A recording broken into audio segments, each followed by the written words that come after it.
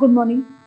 Myself, Dr. Vaishali Vasugde, working as Assistant Professor in Department of Botany, Dahiwadi College, Dahiwadi.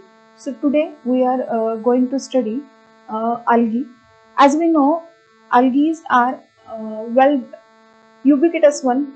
As we know, the distribution is all over, where the prefer generally the aquatic environment. So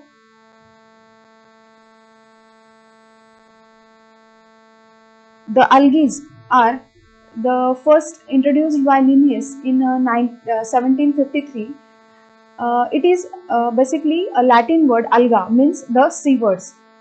These algae are containing the chlorophyll pigment as they produce their own food. So these algae are photosynthetic organisms and possess uh, a chlorophyll pigment. So the branch of botany which study algae is called as an algology or phycology, and the scientist or the person who study uh, specifically about regarding the algae referred as an phycologist.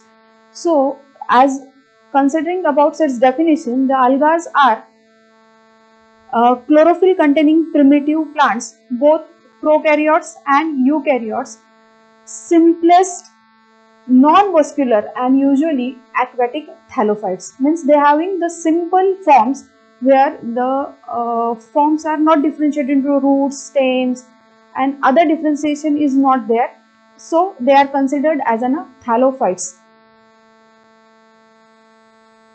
So as moving towards its general characters, algae are, as we discussed, it containing the chlorophyll pigment, means they are chlorophyllous, autotrophic and thalloid plant body. Almost all algae are aquatic, and the plant body are simpler one, maybe unicellular to large multicellular forms with various morphological characters. They contain basically the chlorophyll pigment, chlorophyll A, B, xanthophyll, carotene, while in some red alga they containing the special pigments. They having the multicellular complex thalli where they lack the vascular tissues and show very little different tissues. Means this they having this simple forms of tissue system, lack of vascular tissues. Specifically, the main reserve food material is starch, but as in Dinophyceae members, they contain fat and oil, while in brown alga, means in Phaeophyceae members, they contains laminarin and mannitol. While in the red alga, specifically the members of Rhodophyceae, they contain the Floridian starch.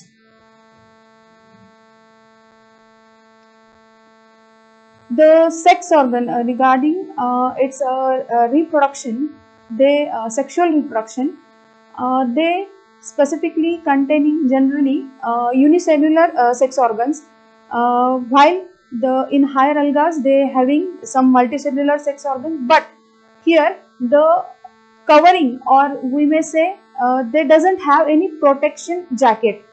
Also zygote undergoes further development either by mitosis or meiosis, but not through embryo formation.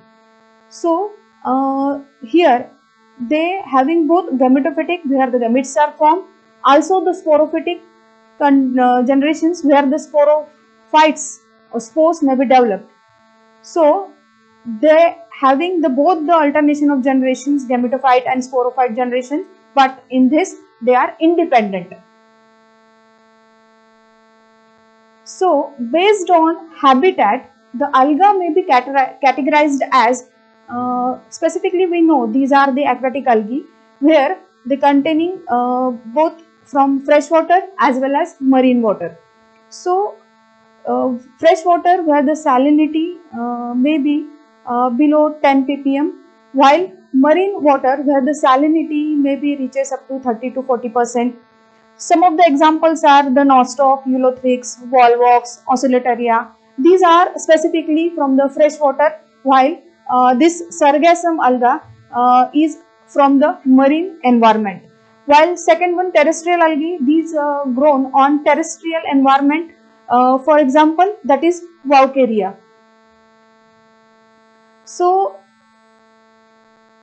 apart from aquatic, freshwater and marine water and terrestrial forms, they are having the remarkable habitats where the halophytic alga, where we get these algae from this saline environment. Also the symbiotic algae. The algae are association with fungi, bryophytes, gymnosperms, angiosperms. So when the algae are having symbiotic association with fungi, they are specifically called as an lichen. While with gymnosperm, where we know that Anabina alga are associated with the coralide root. So they are having the symbiotic association with bryophytes, gymnosperms. Next, that is the cryptophytic algae, where these algae are with generally associated with rocks.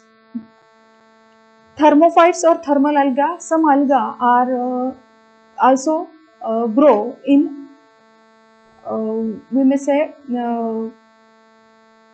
spring water, hot spring waters, where the temperature may be range up to 50 to 70 degrees centigrade. We get specifically oscillatoria from this environment. Lithophytes, epiphytic algae. Epiphytic algae are those algae which are grows on one alga on another alga, or maybe say that tree trunk or animals. They may be parasitic or saprophytic, or simply they give the basic association with the other substrate. So that's it for today. We will study the next part in next video. Thank you all of you.